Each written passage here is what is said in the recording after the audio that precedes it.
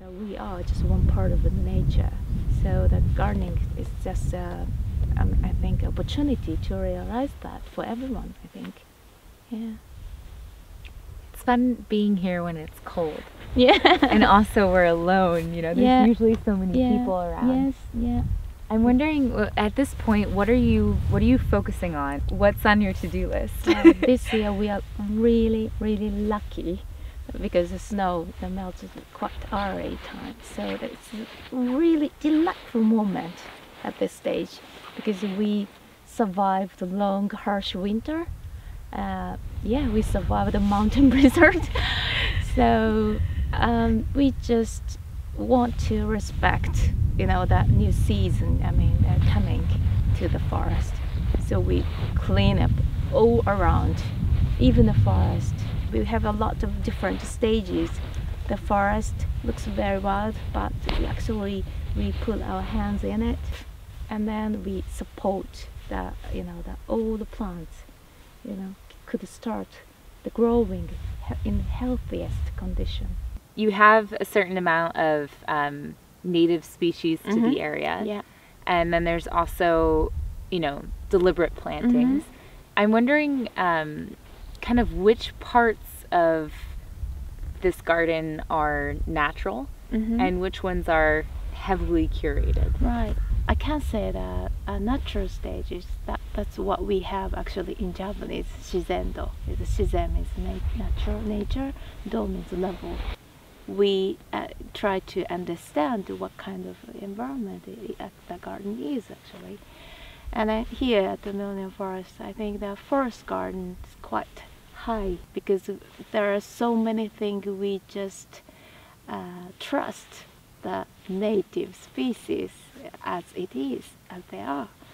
So, but like perennial garden designed by garden designer, and that like there is a vision by the people and human beings.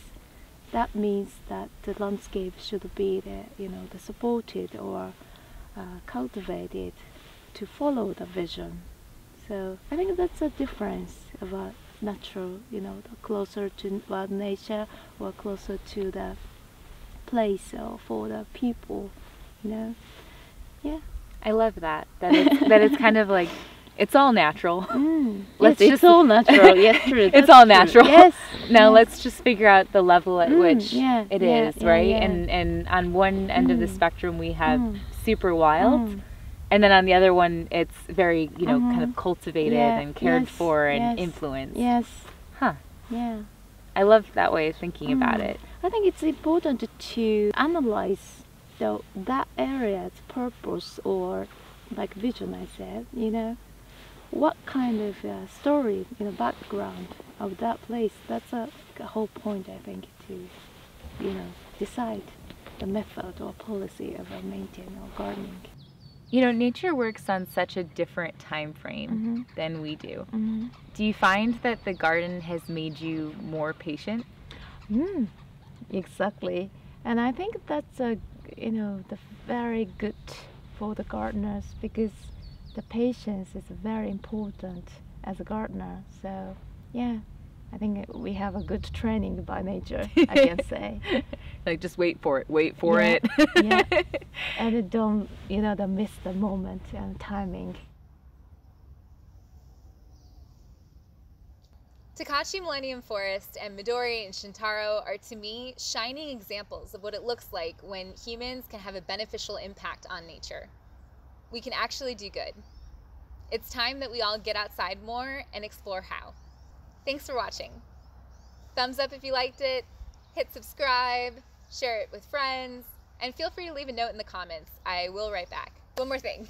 Before we go, I received a lot of questions from my gardening friends about which tools Midori and Shintaro use at the garden.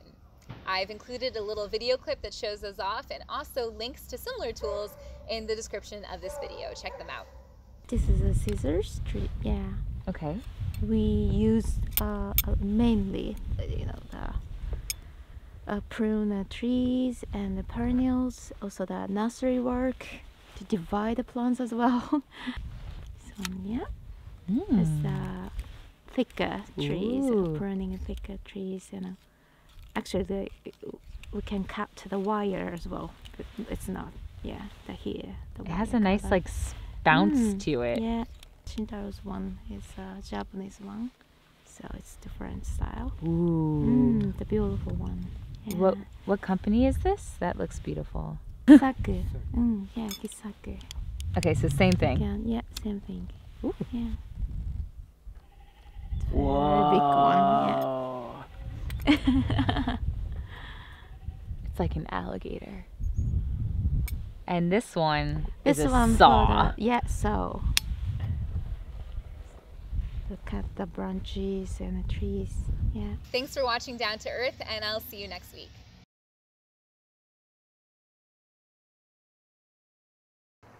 Tokachi Millennium Forest is a 1,000-acre environmental conservation project.